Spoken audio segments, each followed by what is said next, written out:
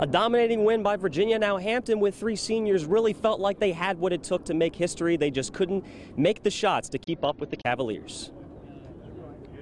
I thought our kids battled. I thought they fought as hard as they could for as long as they could. The focus, I think, switched at certain points. But, again, they're a very strong team, and they're a strong defensive team. These are my brothers, and I love them. We definitely had a great ride. We definitely, had a tremendous season. We definitely surprised a lot of people, too. And it's definitely humbling. This experience is humbling. It's something we all, dreamt of as little kids. How many people get to say that they did what we did, back-to-back champs, after transferring here and playing 2 years, two championships, one regular season championship. That's kind of special. So, even though it's a loss tonight, it's very special in this locker room. A disappointing ending, but a great run for the two-time defending MEAC tournament champions. We'll have more from the Pirates tonight at 10:45 on the Sports Wrap. Live in Raleigh, Nathan Epstein, back to you, Bruce. All right, good job, Nathan. We'll check in with you again tonight.